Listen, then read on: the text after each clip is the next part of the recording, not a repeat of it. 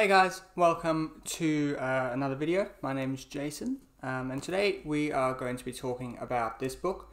It is Adrian Goldsworthy's biography of Caesar.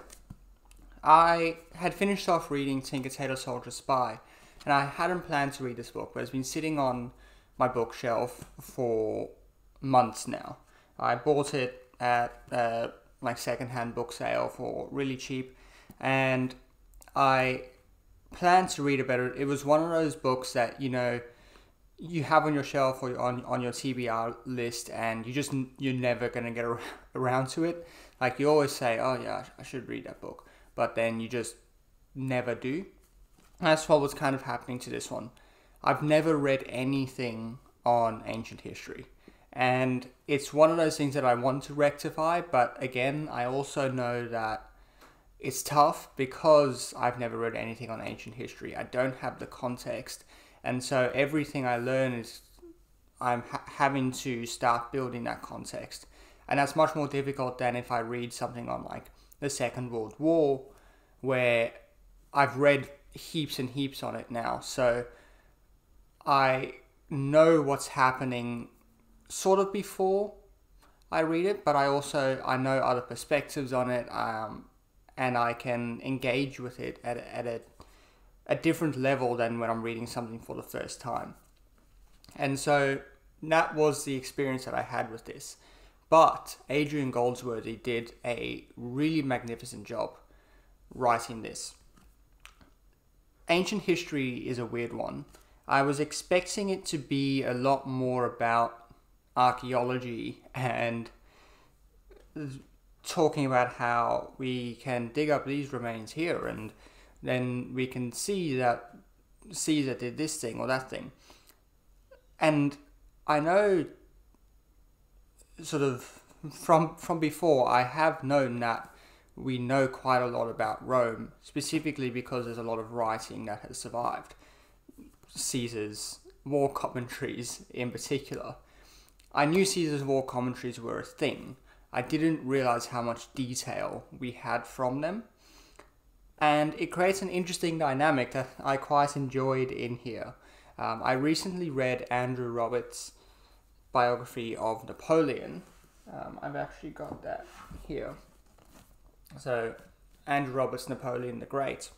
I think this is published under Napoleon Alive in other countries. But it's interesting because these are two famous historical generals, basically. And, I mean, Napoleon reads Caesar's war commentaries, and that's kind of where I know that Caesar has written stuff from. They're two famous generals from history. And so both of these books are fairly similar. You follow through their early life, and then, am I in focus? I don't know. You follow through their early life, and then the bulk of both of the books are about their campaigns. And in Napoleon, you can talk about what happened on the battlefield in a lot of detail. And surprisingly, you can talk about what happened on the battlefield in a lot of detail in Caesar. And at Caesar's battles, the difference is we don't know where it happened. And so there's an extra layer of detail that we get to add because we know exactly where Napoleon fought his battles. Whereas the interesting part of this was that we say, oh, we know it was in this area and it's kind of near this modern town, but we can't pinpoint exactly where it was. And so I found that dynamic of reading the history, if that makes sense, putting together the pieces of what happened from these sources that, I mean, it's amazing that we know so much detail about what Caesar did almost on a day-to-day level, but he lived 2,000 plus years ago. That is incredible. And it's an interesting thing to look at in terms of the difference between how we know things about modern history and how we have to treat things in the ancient world. I know I'm going off a little bit from Caesar here. The reason for that is that I think the story of Caesar, like I knew broadly the story of Caesar before reading this, just because he is such a massive figure in at least Western culture.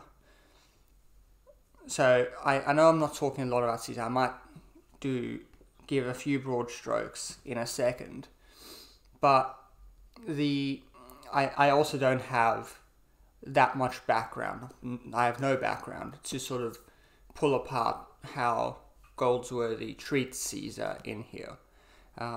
But the interesting part to me was the historiography, using the ancient sources who have written histories of Caesar, but they've written 200, 300, 400 years after Caesar.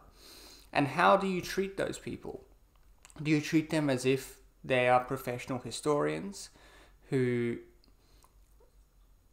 are like top quality academics and work on the stuff like we would treat an Andrew Roberts or an Adrian Goldsworthy, right? Like if you're looking at Andrew Roberts writing about Napoleon, there's the same distance from Napoleon that some of these ancient sources that we use to learn about Caesar are from Caesar. And so I wouldn't instinctively question Roberts when he's writing about Napoleon, but my instinct is to question someone who is writing about Caesar in the 3rd or 4th century. And the interesting part of this is that Goldsworthy understands that the reader is going to be questioning that, but he constructs the narrative in a way that shows that these people are historians and they are the best sources that we have, and also the dynamic that we're dealing with in the ancient world is that these ancient writers have access to sources that we don't have access to. And so we have to trust them in some respect because we can't actually do the amount of historical research that they can do. Caesar wrote letters and he wrote several other books that haven't survived until the present. And if these other writers have access to those letters and those books, then they're going to know a lot more about Caesar than we do, and we have to trust them, even though they may have biases or they are a product of their times. I was recently listening to Dan Carlin's, since starting to read this, I've started listening to the podcast on the Celtic, he calls it the Celtic Holocaust. It is about Caesar's campaigns in Gaul. And at the beginning, he talks about the fact that he's recently started reading a new translation of Caesar's war commentaries. And in the beginning of that translation, the translator talks about why we need yet another translation of Caesar's war commentaries. Every Latin student for decades has translated, probably centuries, has translated Caesar's war commentaries in some form. And she says that the ancient world is so different that when we translate something like Caesar's war commentaries, we put our current world onto what is happening. Our choice of words that we translate to, the way we put emphasis on some things and not on other things are going to be different depending on how the times change. And so if you have a translation from 1914 or 1915 in the middle of the First World War, you're going to translate the commentaries in a different way than you're going to translate them in 1945, and then in 1970, and then in 2010. And so he deals with that in a very interesting way. He treats the sources with the respect that they deserve because they have access to sources that we don't have. But he notes that obviously they're going to have their biases, and we can't know these things for sure. And rather than making conclusions about Caesar, we can see what might be likely, or what seems to make most sense, or things like that. So that's really what I took away from this book. It's the treatment of historical sources to learn about someone in history and how far we can get. I mean, this is a 650-page book about a guy who lived 2,000 years ago. It's kind of insane. The one thing that I really liked, and I'm just going to try to find an example in here quickly, and I wish more books would do this, is they had these battlefield maps. And this battlefield map is really, it's a really good one because it's not complicated. And I understand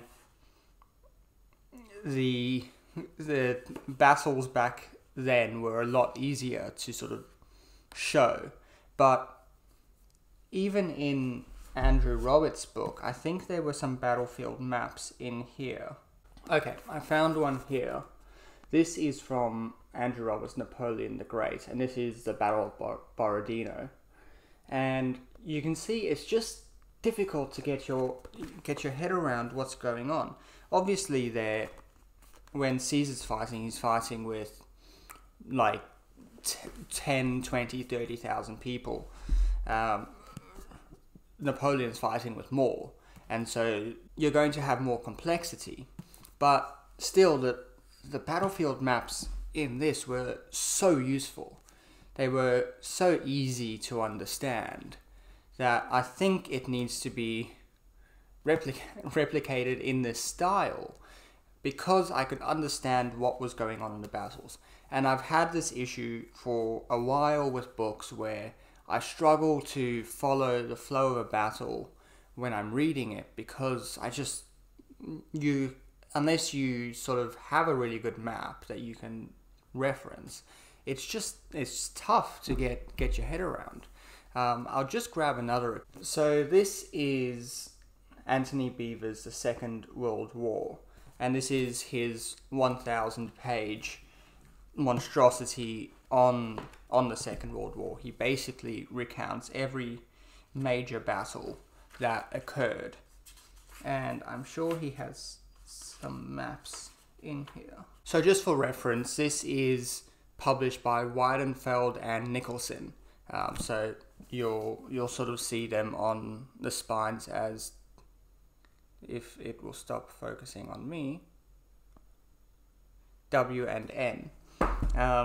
This book is also W and N, Weidenfeld and Nicholson. And just to give you an example of how good they are at maps, this is the Battle of Kursk in the Second World War, which is it's a far bigger battle than any of the battles in the Napoleonic Wars. And look at how easy that is to understand. And when you're reading through something like this, which is 1,000 pages of basically battle reports, you need some good maps to get through that. So that was a really good part of this book. And my camera died. I hope you enjoyed the video. I hope I made some sort of sense about this book. If you want to read something on Caesar, this is a good one. It's only 600 and something pages, so it covers everything in enough detail that you'll get the point, but not so much detail that you start to fall asleep. So yeah, I would highly recommend this one. And all the books that I mentioned in here will be down in the description. So thanks for watching. If you want to see more, please subscribe to the channel and like the video. It helps out the channel get to more people. So thanks for watching, and I'll see you next time.